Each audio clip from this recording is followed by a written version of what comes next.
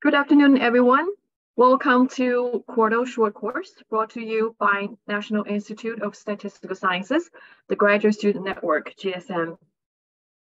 Our instructor today is Dr. Cetinkaya-Rundel, and I am a faculty advisor of the GSN. My name is Piamo Liu, and I'm an assistant professor at the Department of Mathematical Sciences at Bentley University.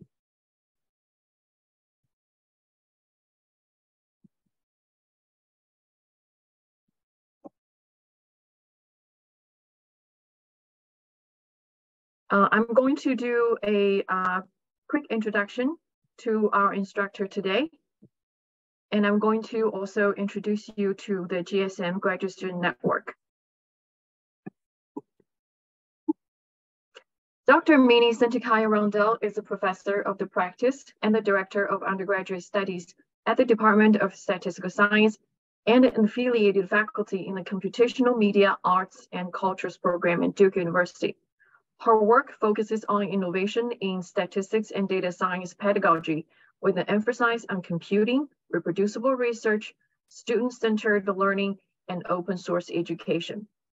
She works on integrating computation into the undergraduate statistics curriculum using reproducible research methodologies and analysis of real and complex data sets. In spring 2023, she is teaching Stat 313, Advanced Data Visualization. In addition to her academic position, she also works with POSIT, where she focuses primarily on education for open source R packages, as well as building resources and tools for educators teaching statistics and data science with R in RStudio. You can find her and learn more about her on Mastodon. Dr. Cetinkaya-Rundel is teaching another course for the GSN this fall, so stay tuned. When we have more details, we'll let you know. Before we start learning Quarto today, I'd like to introduce the NIST GSN to you. Our network creates connections among graduate students from different academic institutions. The network helps graduate students tackle challenges of graduate programs. We provide career support for graduate students and provide continuing support for alumni of the network.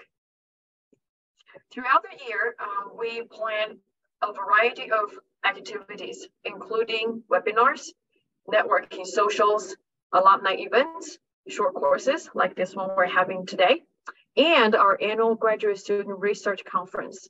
The 2023 Graduate Student Research Conference is coming this May on Saturday and Sunday on the 20th and 21st. This will be our third Graduate Student Research Conference. We are accepting abstracts now. So if you are yet to be a part of the network, please go to our website and join the network by filling out a form. The network will keep you posted on the events we organize. Without further ado, welcome Minnie, and the floor is yours.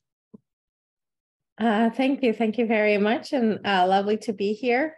So let me go ahead and share my screen and arrange my windows for a second, and then we'll take things from there.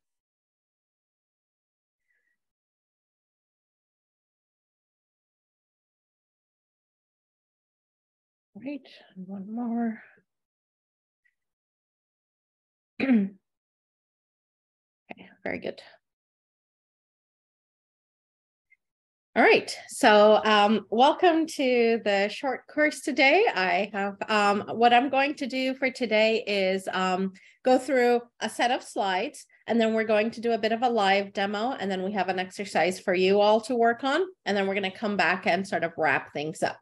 And I am titling this Hello Quarto, a World of Possibilities for Reproducible Publishing. As I go through my talk and my demo, I'll also try to watch the chat if there are questions that feel like just clarification questions, particularly during the live demo part for something I have just shown. And if that's the case, I can try to address it right on the spot.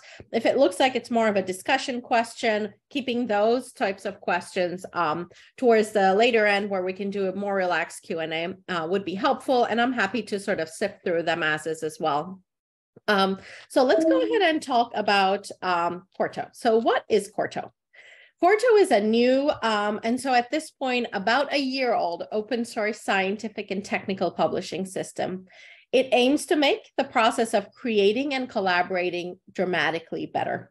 So what you can see in the schematic here is that with Quarto, you can be working with pretty much any computational language. I will be giving examples based on R today because that is the language I use for data analysis, but you could be working in Python, you could be working in Observable, Julia, or more. And we can sort of combine our computation and our prose in a Quarto document, and outcomes document of many, many formats. And you can do multiple formats, or you can do one of these formats at a time: HTML, PDF, Word, or more. So if you are like me, are sort of entering this venture from R and statistics background, chances are you're familiar with R Markdown. So I'd love to hear if in the chat, if you can chime in, if you've used R Markdown before or never used it. It would give me a sense of who is on the audience and what your expertise level is. And in the meantime, I will introduce Quarto from the eye of an R Markdown user. So Quarto unifies and extends the R Markdown ecosystem. So what I mean by unifies is that it unifies it for people who love R Markdown. If you are an R Markdown user, chances are you've used one package for making your slides, another package for making maybe a website, another package for writing a manuscript, another package for creating a website, all based on R Markdown. So things like Blogdown, Bookdown, SureEngine, these all enter the sort of conversation. What Quarto does is sort of takes the experience of having built and maintained these packages over a decade and brings them all together into a single system. And when I say system, I mean a system, not a single R package, but a command line interface that sort of does it all in one place. And Quarto also extends the R Markdown ecosystem for people who don't know R Markdown. So if you are, on the other hand, a Jupyter user, for example, who does their computation and authoring in Jupyter notebooks, Quarto provides a space for you to sort of like enter in the system and also not be bound by writing R code, or not be bound by having to use a package like Reticulate, which will allow you to sort of use Python code inside of RStudio, but natively support these other computational languages. How does Quarto unify and extend it? One of the things is consistent implementation of attractive and handy features across outputs. For example, tab sets, where if you have a web-based output like HTML, you can click on tabs. These that were available in some R Markdown outputs and not others. Things like code folding, where you can easily fold to hide and show your code in a document, or syntax highlighting. It also has more accessible defaults, as well as better support for accessibility. So by default, the Quarto theme has better color contrast, and it also brings in for features for you to make your documents more accessible to more people. It also has guardrails, which is particularly helpful for new learners. For example, YAML completion. Forgot what the name of a code chunk option is? Well, you can take advantage of something like YAML completion, where it will suggest options for you instead of you having to go Google around it. And it also has informative syntax errors, which I think can be incredibly helpful when you're rendering a document and run into an issue. It's sometimes hard to tell, is it my R code that's failing, or is it something I'm doing outside of my R code? And the informative syntax errors are helpful for diagnosing those. And as I said, in addition, with support for other languages like Python, Julia, Observable, and more via the Jupyter engine for executable code chunks. So it will use the Knitter engine by default if you're writing only R code, or the Jupyter engine if you're using any of the other languages. So what we're going to do for the next bit is we're going to see Quarto in action. If you would like to follow along, I'm going to share this link in the chat with you. You can go here, and we're going to start with the contents of this repository. So I'll go there in a second. You can either clone the repository to get started, or you can, if you want, download it. So let me go ahead and get out of this view. right? And let's go to this link. So you will see that I have a repository here. And if you would like to clone the repository, you can click on code and then sort of copy the link from here and use it to clone it. Or if you're not a GitHub user and this is, not second nature to you, no problem at all. If you would like to follow along, you can just click on download zip, which will download a zip version of this folder onto your computer. And then you should be able to open up, unzip the file and then open it up using by double clicking on this rproj file to launch RStudio for yourself. I am going to go ahead and get started from there. And also, if you prefer, you can just sort of sit back, relax, and watch what's happening here. So let's go to the files pane. I've opened this, document and this project, and I'm going to go to the files pane. I am going to do one thing in order to make sure that I'm at the same place with those who choose to follow along. I'm going to delete these rendered talk files, which were my slides that I was talking about, and we'll get to that in a second. And I am going to focus on this file called index.qmd. I see that we have plenty of R Markdown users in the audience.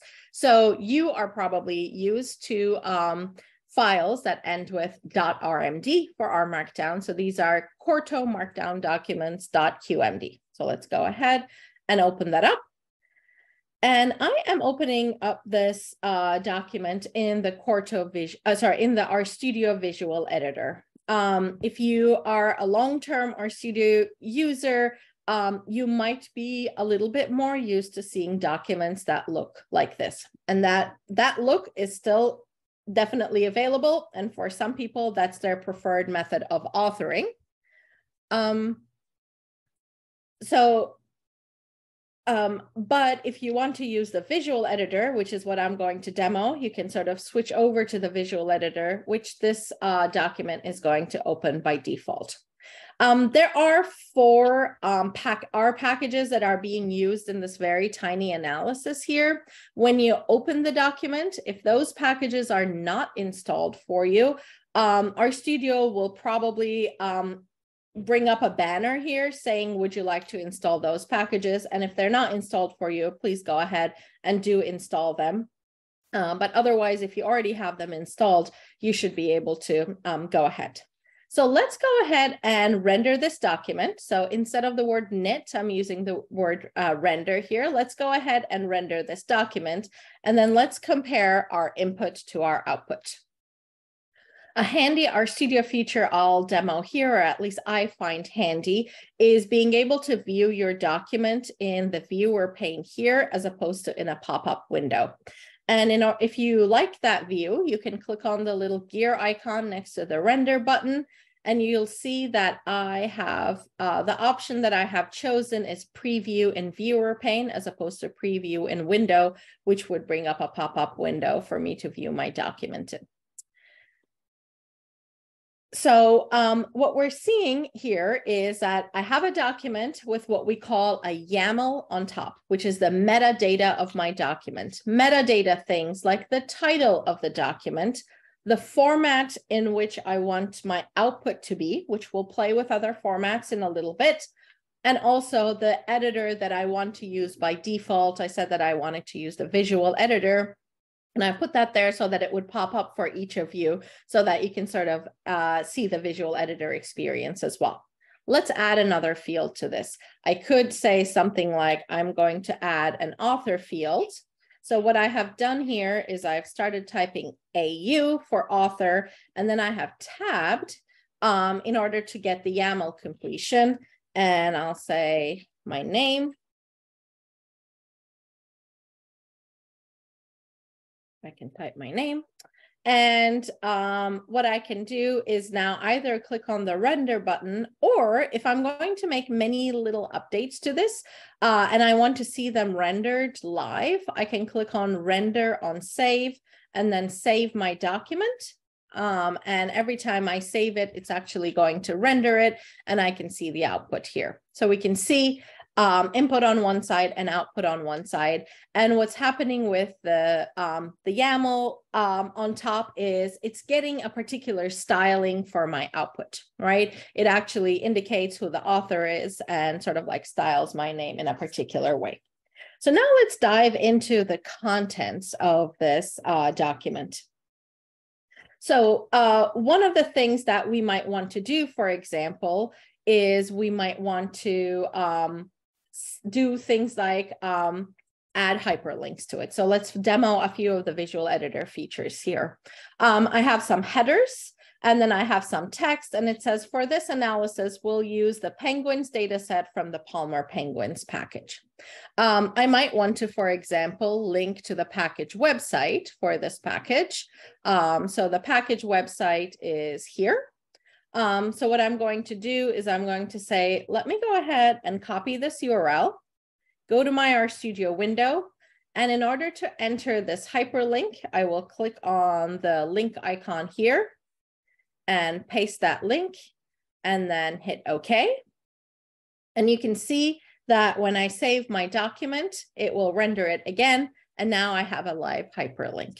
So this feels, this should be a familiar experience for those of you who use things like Word or Google Docs. It's very much what you see is what you get editor. But the neat thing under the hood is that when I've inserted that hyperlink, if I switch over to the source version, the markdown code has been entered for that. So I didn't have to write the markdown. I could use the handy tools that come with the visual editor for inserting that link, but the markdown is written for me. And why is that important? That means that I have a document that is plain text in its spirit, like under the hood, it is a plain text document. So if I do want to use something like version control for my document, let's go to the Git tab and see what that looks like. I can see the edits that I have made are very easy to apply version control to because they're plain text and I can see exactly what has changed in my document. And I can do things like, write a commit message like added author and link, for example. So under the hood, a plain text document, but when we're editing it, we get to take advantage of handy what you see is what you get features. Things like being able to, use style our text, like turn this into code text, for example, or use keyboard shortcuts like Command B for bolding or Command I for italicizing. So the idea is that, the things that you use in like sort of other avenues in your life, maybe in things like authoring Google Docs or in Word, now are sort of accessible to you when you're writing computational documents as well. So we've talked a little bit about just writing plain text, but that's not really where the excitement is. Where the excitement really is when we have code chunks in our document. So let's go ahead and take a look at these code chunks. Over here, for example, I have a code chunk that loads a bunch of packages. What if I wanted to hide this code chunk? Okay, I could do something like echo. So the code chunk option that I can use is echo, and I want to set this to false. And if I render this document, it's going to hide that particular code chunk from my output. So we can see that that is gone, but clearly the functionality of that code chunk is here because without loading these packages, I wouldn't have been able to create these visualizations and these tables, for example. So if your audience does not need to see your code, you can easily still keep your code in your source document, but be able to share a version of the document that is not that does not include the code. If you want to sort of exclude the code from all of your code from your entire document, you could, of course, go ahead and add this code chunk option to every single one of your chunks, but you can imagine that's going to get pretty cumbersome. So instead, what we can do is we can do it at the document level. So we can say that this is an execute option, and you can see that I have all of my options are available to me as soon as I hit enter. I want to set echo to false, and let's go ahead and save this again, just to take a look at what that looks like. And as a result, I have a report that hides all of my code. I still have a warning here, so maybe I want to hide that as well. It's a warning ggplot2 is giving because I have some NAs in my data. So let's say I'm happy with that, and I just want to, whoops, sorry, we want to do warning false. I don't want the warnings to be shown, so I can go ahead and do that as well. And here we can see basically that as an output, I have a document with no code. What if I wanted a different output? What if not HTML, but I wanted something like PDF? So no change needs to happen to the content of my document. Just in my YAML, I'm changing HTML to PDF. And let's go ahead and save that. And this is going to now invoke LaTeX under the hood and create a PDF document for me. PDF takes a tad longer to render, and I want to show you a few features here. So I'm going to take this back to HTML, and let's go ahead and bring our code back to, just so we can get back to our document in its original state, and then we can show you some features about the code. So one of the things I said was a feature called code fold that might be of interest. So this could be something that would be of interest if your audience might be interested in the code. So let's go ahead and set code fold to true. And let's see what that does for us. So we can see that I have in my output, my figure is there and my code is accessible, but it's not there by default. So we can hide the code, but then we can allow people to see it if they want to. This can, I think, be one of the ways I use this regularly is in a teaching scenario where I want students to maybe first focus on the output and sort of maybe do some interpretation, but then dive into it and look at the code as well. Another thing that we can do is, so we have this figure here, and based on the figure, we might expect our audience to be able to say something about trends in the data. So for these 3 species of penguins, we're seeing a positive relationship between their bill, which is kind of like their big beak, their bill length and bill depth. This sort of insight is available to the sighted user, but we talked about accessibility features. How do we make this document accessible to those who might not be able to see this, this figure as well? So another chunk option that's available in Quarto is the ability to write alternative text. So this will be text that's available to a screen reader, for example. And here we would want to describe what we're seeing in the figure. A scatter plot of bill depth versus length of 3 species of penguins, showing a positive, maybe linear relationship. We probably want to say a bit more than this, but I wanted to give here the example of a code chunk option that's a little bit long, as you can see. Excuse me.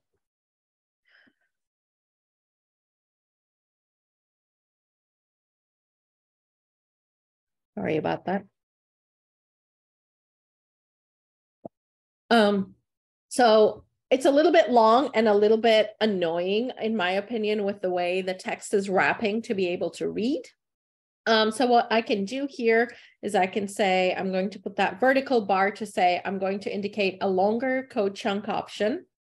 I will indent this a little bit and add some line breaks.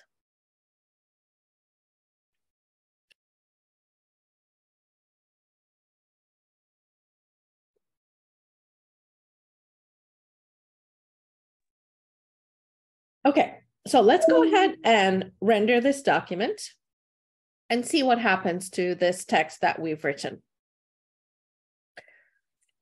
In my output, it's nowhere to be found, right? And that is, in fact, what we would expect to happen. I'm going to pop this output out to my browser with the Show in New Window button here. And then I am going to hover over this image and right-click on it. And let's go ahead and inspect sort of the HTML source code. So we can see that there's some HTML, serving this document. And in here, in fact, the alternative text we wrote is here. So it's not in our output, which is not where we intended for it to be, but it is available to a screen reader, which makes your documents a lot more accessible. And really simply, you do not have to learn how to write HTML code and how to inject this alternative text directly into the HTML code. We can use an R code chunk option in order to be able to do that. I will show you one other code chunk option here, which is one of my favorite ones in the context of teaching. So I'm going to set echo, we've talked about true and false, to fenced. So if you're teaching how to use Quarto, on the other hand, you might want to, show folks that when we type these code chunks, we actually have them sort of in these fences with the backticks and then the curly braces in which we indicate the engine. So in this case, I'm using R. It could say Python in there as well. It can be pretty cumbersome to get this look on your output. You would have to add like a fake code chunk to do that. With the eco fenced option, you can easily show how to write Quarto documents and how to write code chunk options as well. All right, so let's get rid of that. Now, what we're going to do next is start thinking about, all right, I can write a simple document, but how do I really write sort of professional looking documents? How do I make my way into writing a manuscript, perhaps with Quarto? So one of the things that you might want to do is you have some narrative and then it refers to a figure that comes underneath it. So if that's what we want to do, there are two things that we need to add to our document in order to make this cross-referencing happen. The first is that the label for my code chunk needs to start with the prefix fig for figure. So that's the first thing. It doesn't matter what the rest of it is, but it needs to start with fig dash. And the other thing is that I need to have another code chunk option, which is fig cap for a caption for my figure. And I am going to write something like, maybe we can cheat from here. Something like this, for example, for our caption. So if I just render this document, we can see that my figure has now been numbered and it has gained a caption.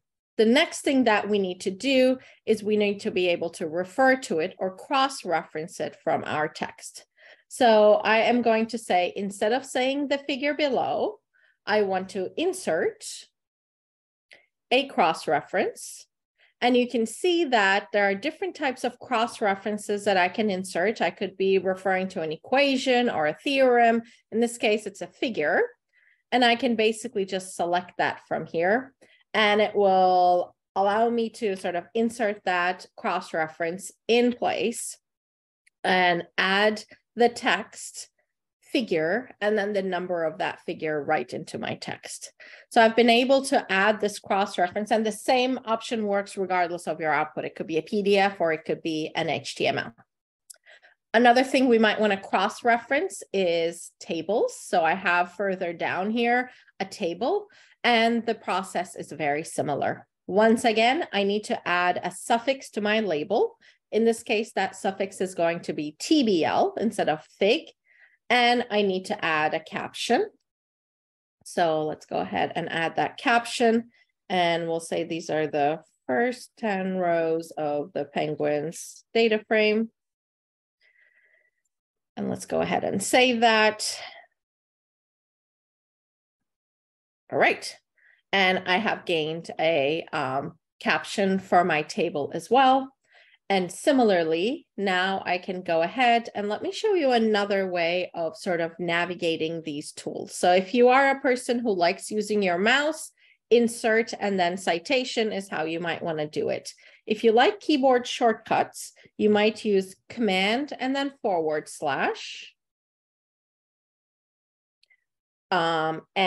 just / at the beginning of a line, or command and / elsewhere in the line. And this will bring up this insert anything tool. And then I can say I want to insert a citation. Oh, whoops, sorry, not a citation. I want to insert a cross-reference. We'll see citations in a second. A cross-reference. Let's go ahead and save our document. So that table is not available to me here. It's a mistake I make often because I've not saved my document after I have made those changes to say that it needs to be available to me. And so I can insert it that way, or I can actually type at TBL Penguins Top 10, which is the name of that table. And we can see that now I have a cross-reference to my table as well. So we've talked about sort of just manipulating text. We've talked about adding some chunk options for hiding and showing our code. And now we've talked about cross-references. One other thing you're probably going to want to do if you are writing like a document or a manuscript with Quarto is add citations. So I'm going to show you one way of adding citations now, and then another way a little bit later. So let's suppose that I want to add a citation from a DOI. So I have the data set that we're using here, the Penguins data set from the Palmer Penguins package actually comes from a paper that was published. And let's say that I want to cite that paper right here. I can say that I want to add a citation. I'm going to add it from a DOI, and I had previously looked up the DOI of this paper. So here is the paper. So I paste the DOI here, and RStudio will search for that DOI and then bring the entry for me. I can choose to add an in-text citation. So that would be the one that says, so-and-so 2014 says, or one that's not in text. So that would be in parentheses. So I don't want it to be in text. And I'm going to go ahead and insert the citation and watch for some of the changes that happen in my document. One, the expected changes, I added a citation. Great. Another thing that happened is my YAML gained a new line. It gained a new line that says, for bibliography, go to the references.bib file. I didn't create that file. RStudio created it for me. And we can see that that file has been created here. And in that file, we can see the bib entry for that paper. So this is the sort of thing in a past life I used to copy and paste from Google Scholar, and now I don't need to do that anymore. If there already is a references.bib file and you want to add another citation, it will just keep adding to this. And if there isn't one, it will create it for you. So let's look at our rendered document. So in my rendered document, I can hover over this reference and I can see my citation here.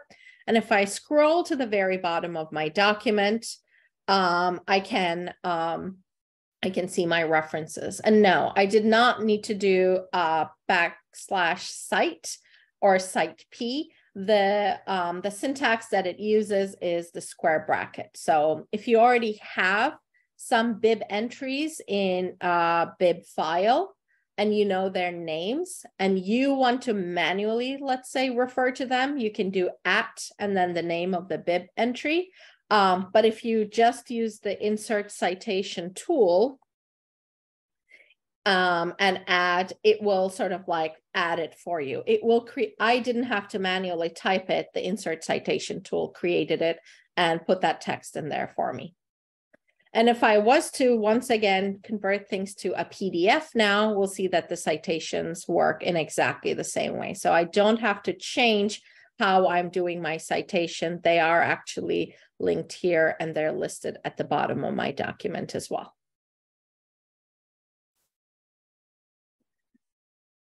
All right, so we've talked about a single document, and we've also talked about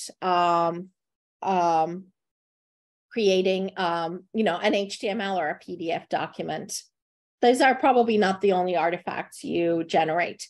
So let's talk about making slides for a second. So I'm going to take this document and I'm going to, with one click, basically convert it to a slide deck. And all I need to do in order to be able to do that is change my format from HTML to Reveal.js for HTML-based slides.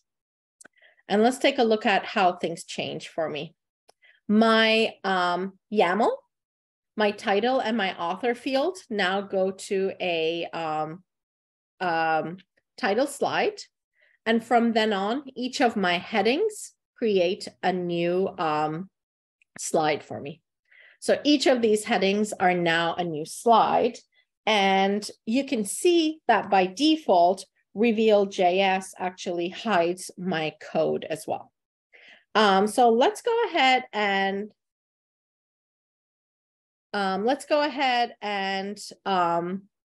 see how we can sort of enhance our slides. And I'm going to answer the question in the chat quickly in the meantime. How did we open the Git tab? So that was in the Git tab in our studio here.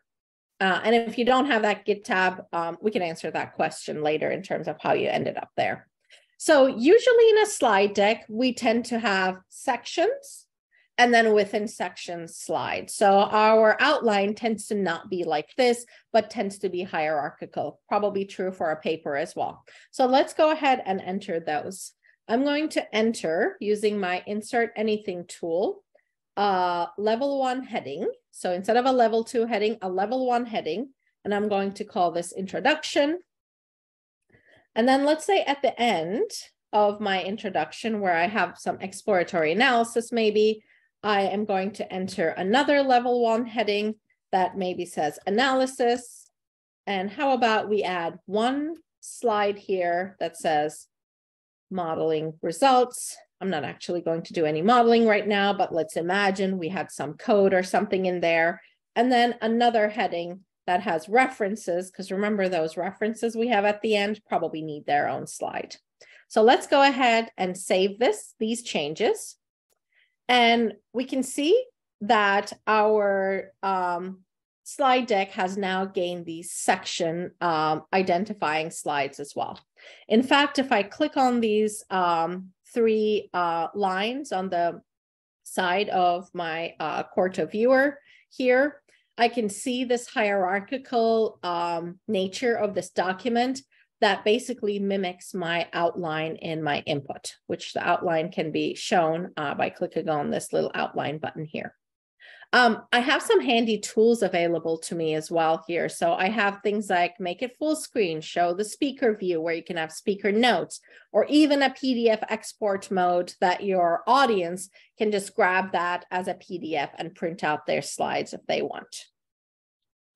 Now let's take a look at something where what this Reveal.js conversion to Reveal.js did for me was to hide all of my code. I think with the assumption that, hey, you're giving a talk, you probably want to just show your results, probably not your code. But sometimes you might actually want to show your code when you're giving a presentation.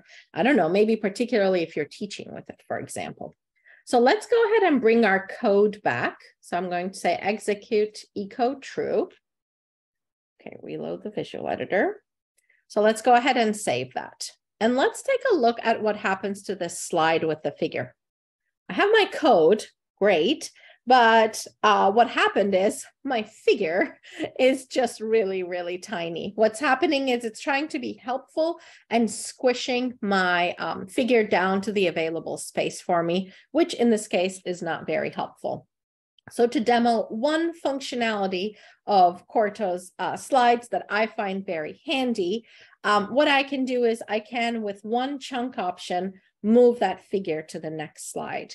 So I'm going to say that I want my output location to be the next slide. So fragment would mean appear in the next sort of animation when you scroll forward, but I actually want it to appear on the next slide so that it can have as much room as possible.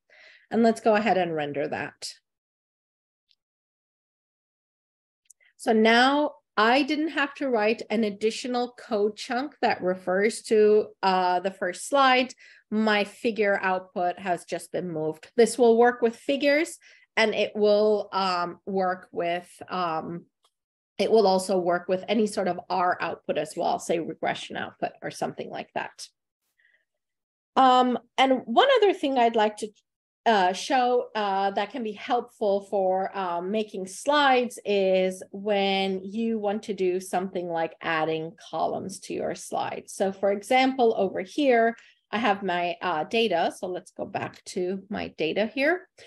Say that I want to add, you know, something like an image or something here that we're going to use the penguins data set. So let's go ahead and insert some columns. So I'm going to use my insert anything tool again. So I'm pressing /, or I can do it using the insert menu as well. So in this case, I want to do columns. I want 2 slide columns. For my first column, I want this information to go here. For this analysis, we'll use the penguins data set. And then for my other column, what shall we do? Maybe let's go ahead and go to this website, and maybe let's copy this image, or maybe save this image into our, okay, I can't find it right away. I'm going to go ahead and, I'm going to go ahead and save this image where I have this file. Okay, quarto. Let's go ahead and save it right here. And then let's go back, and I might say insert an image, and let's go ahead and find that image that we had saved, which was the logo.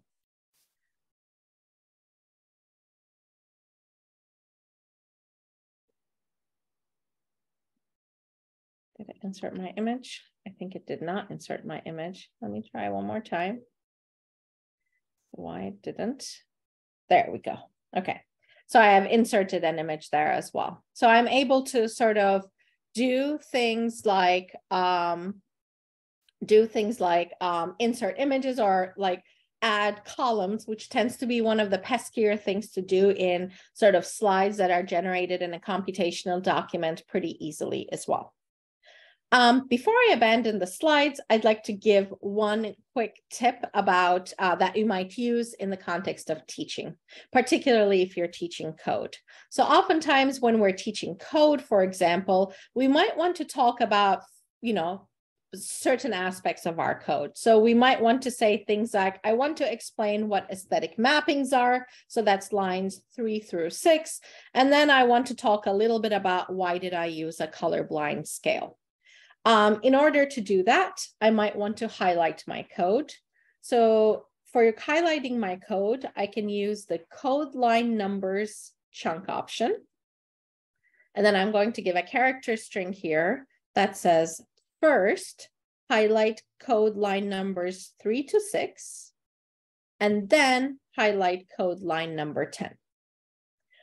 So that's a little bit longer. So for anyone who might be wishing to follow along, I will put that in the chat as well while this is rendering. So now I have my code. When I advance my slides once, the line numbers 3 to 6 are highlighted. And when I advance it one more time, line number 10 is highlighted. So what we've shown here is a variety of ways you can sort of enhance your slides and play around with the code in your slides as well. And we've added some functionality to this document now that that basically has added slide-specific functionality. This idea of advancing through slides to highlight code is not something you would do in a static document. But one neat thing about Quarto is that if we now change this back to an HTML document, it will just ask us to reload the visual editor. So let's go ahead and let it do that. It will happily render the document for you. And any features like columns that it knows to implement in the static document, it will do. And any features like code highlighting, where it doesn't make any sense to have in a single document, it will silently ignore. So it doesn't make you have to go back and edit your code, which I find very sort of nice, because I often create some artifacts that then I present in different venues, you know, write a paper, but also write a talk about it, for example. So we've talked about single documents, HTML and PDF, and we've talked about slides. So the next thing we're going to do is, well, what if we had multiple documents in a project? And in fact, we do. If you go back to, if you're following along with me, if you go back to this, my files pane, there's the index.qmd document that we've been working with. And then there's also the talk.qmd document that were my slides that I started with. So I'm going to clean up here a little bit. I'm going to delete any artifacts that were the result of us playing around with things. So creating, you know, artifacts from our rendering the document, the HTML output or the PDF output, just so we can see exactly what source files are in here. A talk.qmd file and an index.qmd file. And I have a references.bib file to go along with it as well. So what we can do next is create a website that links to both of these. In order to do that, I'm going to create a new file. So let's close out of these and let's go ahead and add a new text file. And it's important, the name of this text file is important. It's going to be called _quarto.yml.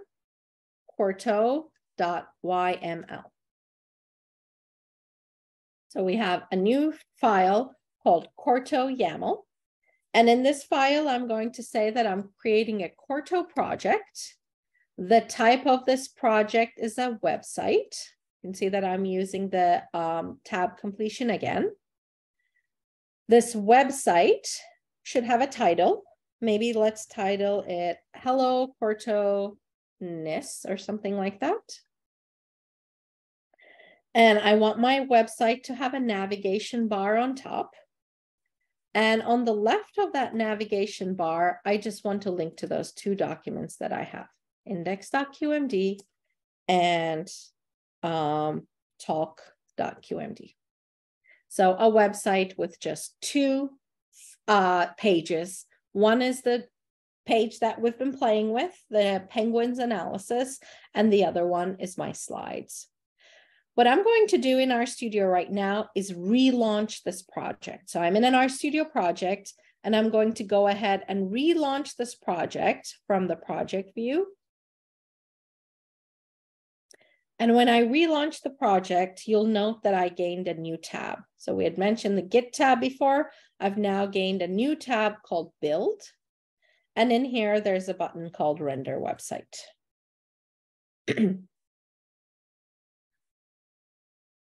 Let's go ahead and render this website.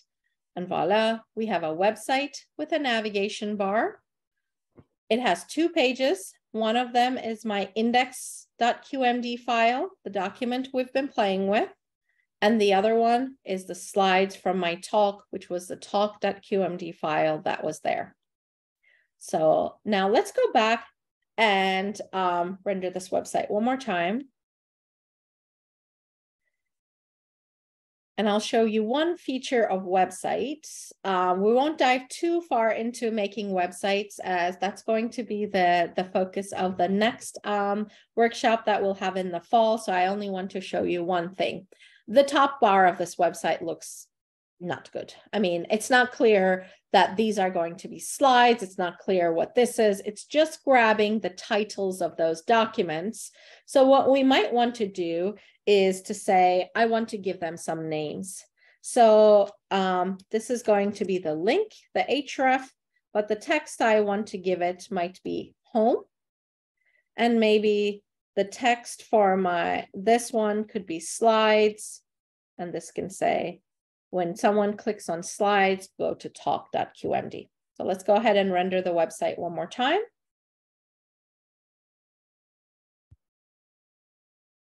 And here we go. we actually have been able to sort of change this up so that our pages actually have reasonable names right now. We've basically created a website in like less than 5 minutes. And the way of doing that was writing a single YAML file that tells Quarto how to bring things together. Of course, enhancing your website could be a lot more time consuming than this, but at least we are able to get to a point where we can create something. The last step of making a website is getting it to a point where you can actually publish it, right? You want to be able to publish it with the world. So for example, I know by the end of this talk, somebody's going to ask me, will you share a link to your slides? So let's go ahead and do that. And in order to do that, I'm going to veer away from the buttons on RStudio for a second, go to my terminal and type Quarto publish.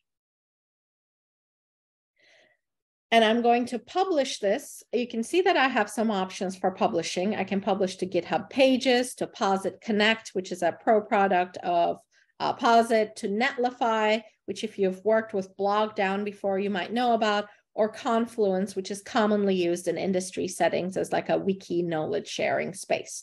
But we're going to publish on Quarto Pubs. And for those of you who are familiar with our Markdown, this is like our Pubs, but the Quarto version of it. It is a free web hosting service. And let's go ahead and publish it. If this is the first time you're doing this, it's going to ask you to create an account for you. I have one, so I'm going to go ahead and publish there.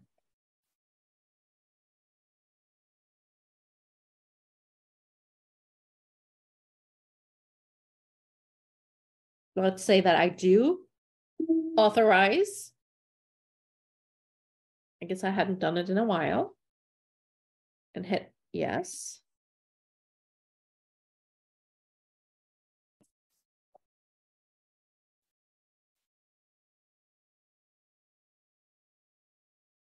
And yes, there we go. Let's go ahead and allow. And it says that site name is going to be Hello Quarto NIS, which is what I had decided. I can give it another name here. Maybe I can type it a little bit better. Hello Quarto NIS. And let's go ahead and let that publish it.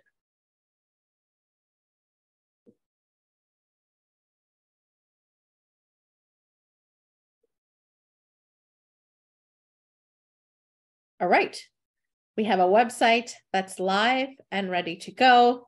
Here it is. And if you would like a link to it, I'm going to put that in the chat as well. So without doing much configuration, we were able to go ahead and create a website and publish it as well. And now I have a link to my slides too. So now we've talked about single documents, HTML and PDF. We've talked about documents that are slides, and we've talked about websites. The one thing we haven't quite touched on just yet is creating journal articles. So let's go ahead and finally give an example of that. Now, obviously, you know, we can keep going with this file that we had, this index.qmd, and like add our analysis, render it to PDF, and that could be sort of like a journal article. But the reality is, journals tend to want things in a particular format. And so you need to start with like a LaTeX template or something in order to be able to get there. So let me go to the Quarto website. And I will put this in the chat as well. So here is information on the Quarto website on creating journal articles. And it will point you to a GitHub repository where there are already some journal formats available. And this is a growing list. And the nice thing is the JASA format, the American Statistical Association format, is available there as well. So let's go ahead and go there. And I am going to go ahead and basically copy this code where it tells me how to create one of these. And I'm going to, and for this bit, if you want to just follow along, you're going to have a chance in a little bit to practice it yourselves. So I'm going to say, I want to use this template. It asks me, do I trust the authors of this template? Yes, I do. what should my paper be called? I'm going to call my paper my awesome paper. And it creates a new folder for me. And in it, I have a QMD file. And let me go ahead and render this file. And for those of you who may have submitted to a journal that uses the ASA format, this format should look very familiar. And it's a template that comes with some examples on how to include, you know, different things like differently formatted text, citations, so on and so forth. And you obviously would replace this with your own text.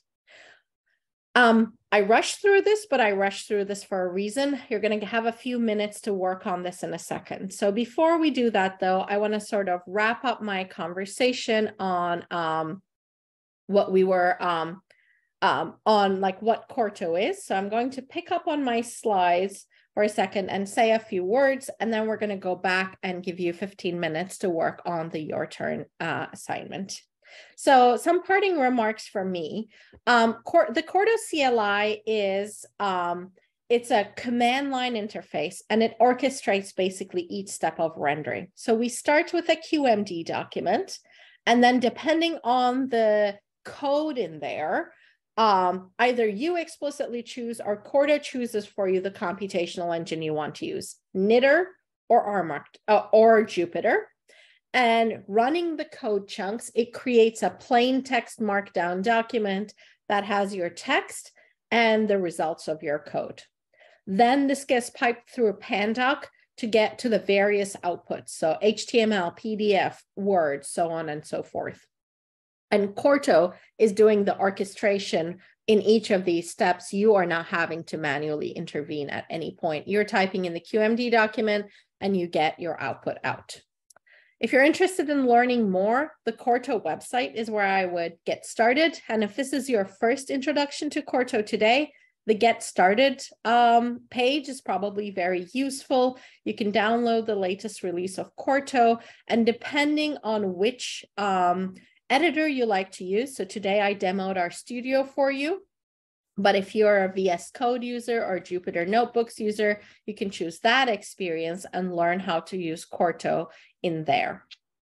And if this is not your first time using Quarto and you feel like I got a good sense of it, but I really want to know what else I can do with it, the guide is the place to go, where you can then sort of learn about all the different types of Quarto documents and projects you can create.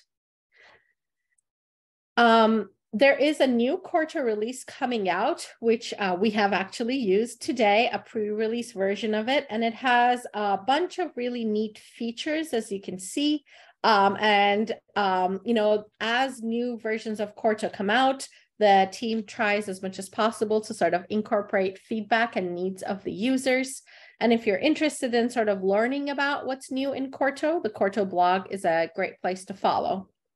So thank you for listening so far, but I'm not leaving just yet. What we're going to do is we're going to ask you to work on the Your Turn exercise. And in the meantime, while you work on it, I'll be hanging on here. So feel free to put questions in the chat and I'm happy to help out. And then I think we should have some time for Q&A at the end of that as well. And the Your Turn exercise is what I sort of rushed through, but I want you to do a little bit more with it. We would like you to go to the JASA template, although if you prefer to use a different template, because that's, you know, you tend to submit to PLOS more, for example, feel free to do so. This is my suggestion for a starting place. Follow the instructions under creating a new article so that you also end up with a folder that is named however you want to name your paper folder and has then a QMD template in there. Add your author details and render the document. And then I would like you to try adding a citation, like using the DOI citation entering method that I showed earlier. And we'll give you 15 minutes to work on it and ask any questions along the way.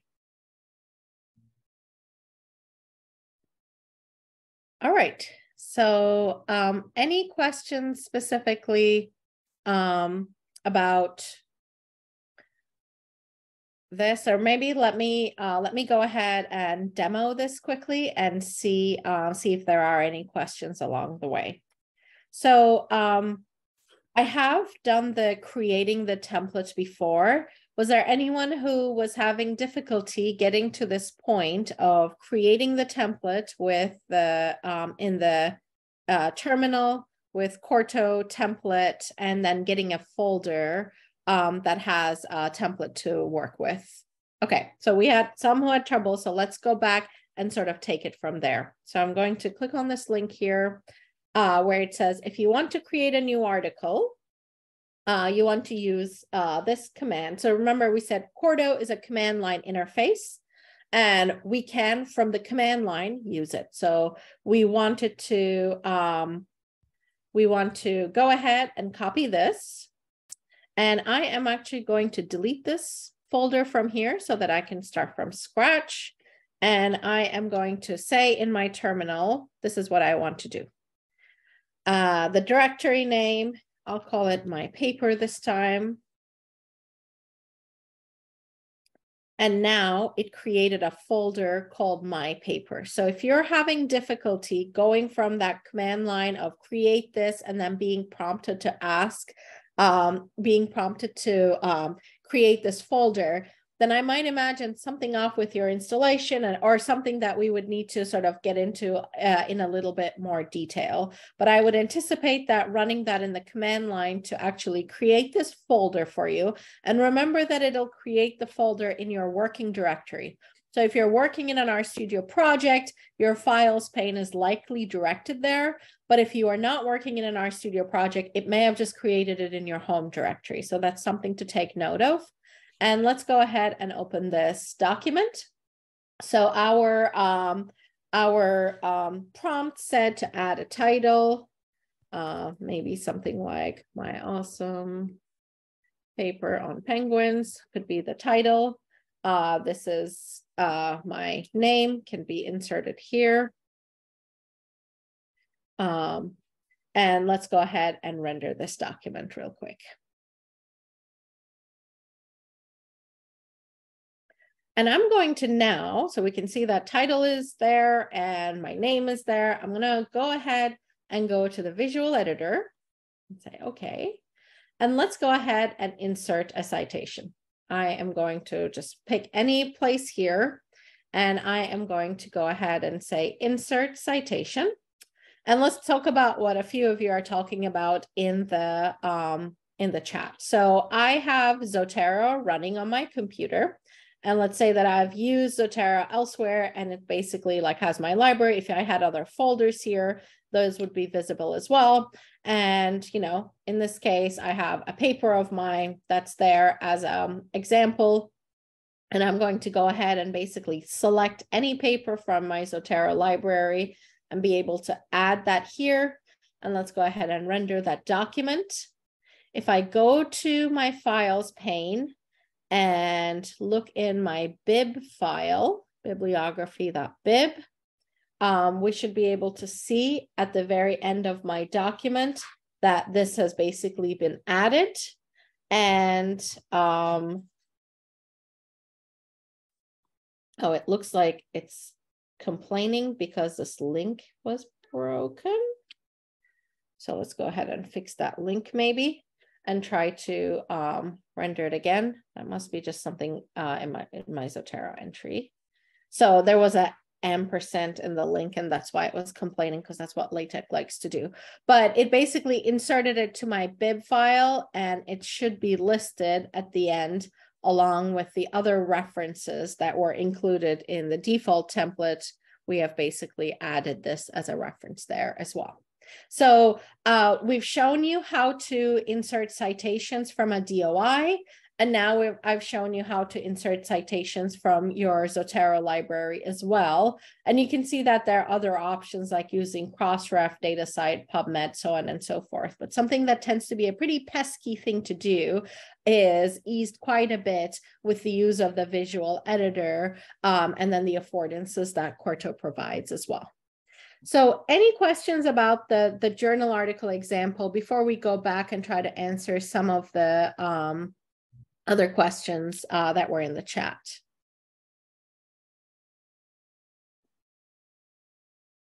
All right.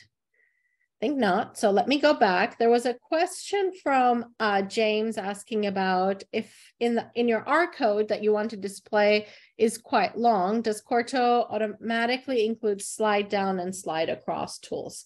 So this would be, the answer is yes. And in order to sort of show both of them, what I'm going to do is I'm actually going to convert this to slides again, because long code is more of a problem if you have slides as opposed to if you have sort of a individual document. And let's go down here and let's add, some more code.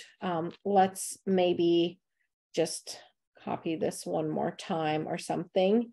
And maybe let's do something cool like layout and call so that we have these things maybe twice. Okay. I will change one of the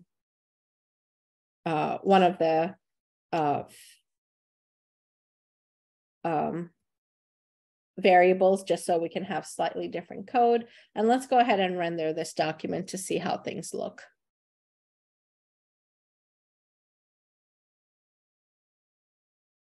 So over here, we can see that I have longer code. So it is in fact scrolling, and maybe something we can do is add a title that is a really long title.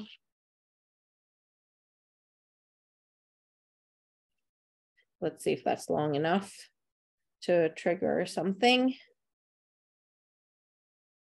And you can see that you can also do the slide across. So it adds those automatically for these documents. If you have PDF though, they will probably get cut off. So you're going to want to be careful about that.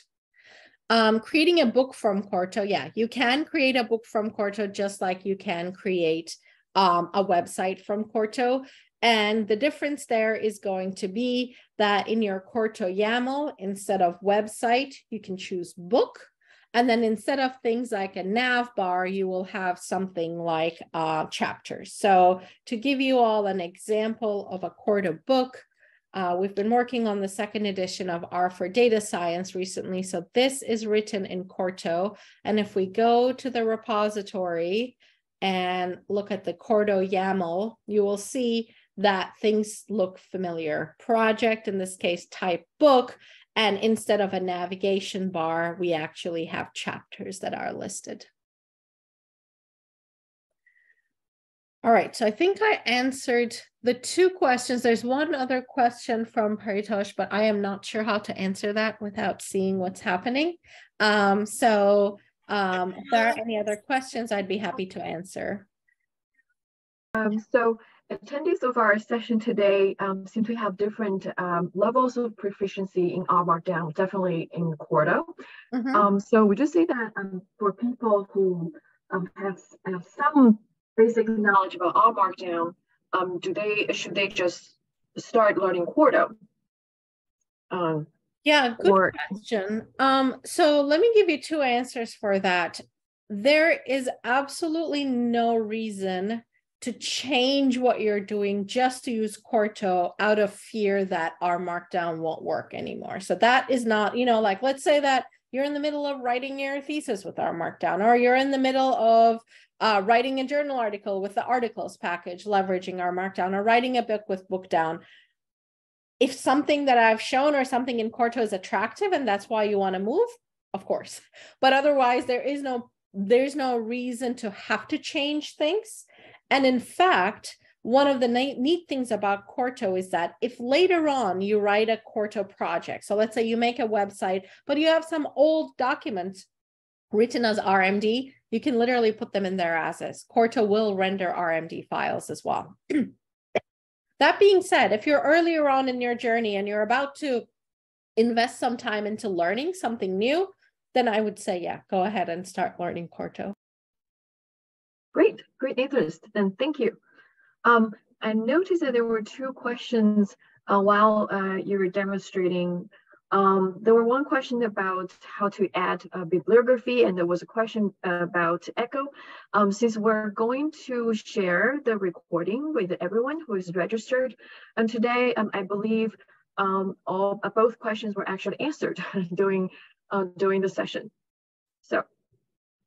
Yeah, and there's a new question, the code fold option.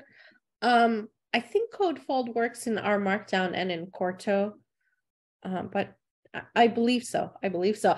So here's the thing. It does. I'm fairly certain it works in both R Markdown and Quarto. The thing is, does it work with every package that R Markdown based? That I'm not sure. So when I mentioned that thing about Quarto unifies R Markdown functionality, like it is possible code fold works in something like blog down, but not book down.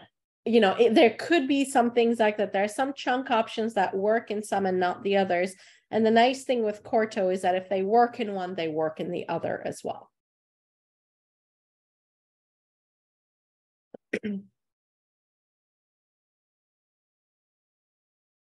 Yeah, there was a question about inserting equations. So let's give that a try. So you're going to make me write LaTeX on live. I will try it. So let's go ahead and do that. So let's go ahead and say that I want to insert an equation here. I'm going to use my insert anything tool to say that I want, display math in this case. And I might say something like, yeah, share screen. Oh, I'm not sharing my screen. Okay. 1 second. Let's start over then.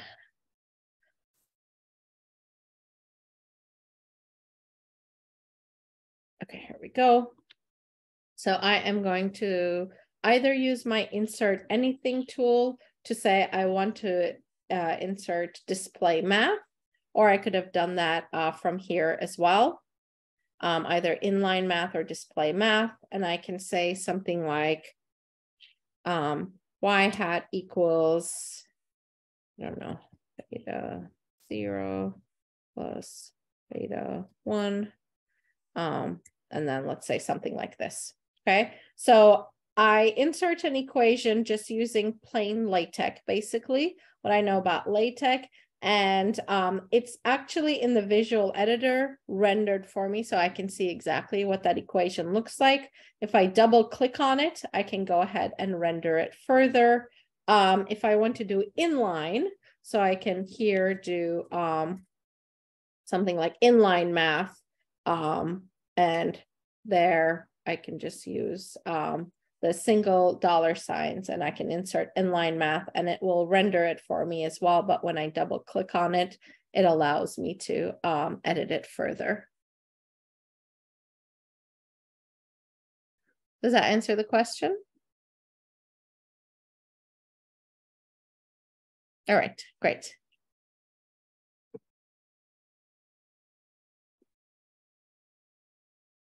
Any other questions?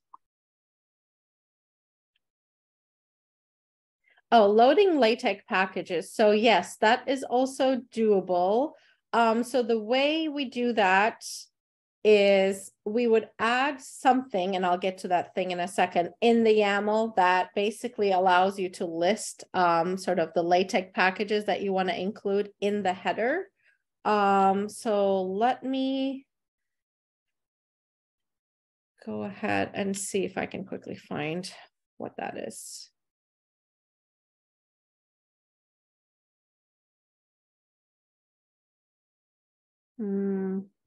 Okay, I can't find right off the top of my head exactly which YAML entry that is going to be. It might be one of these.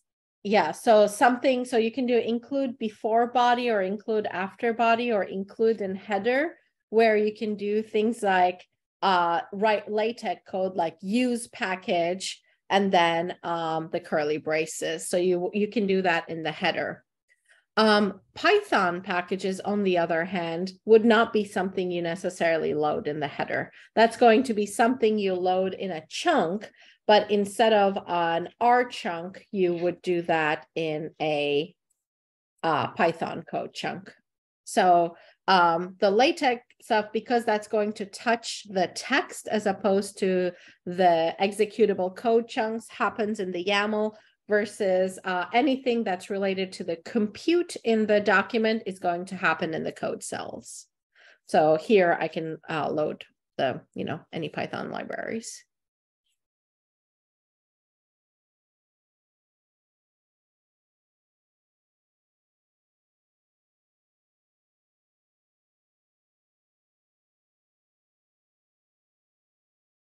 Other questions? All right, and if not, thank you, Minnie, for such a wonderful session, and thank you for your participation. Thanks. Bye. Bye.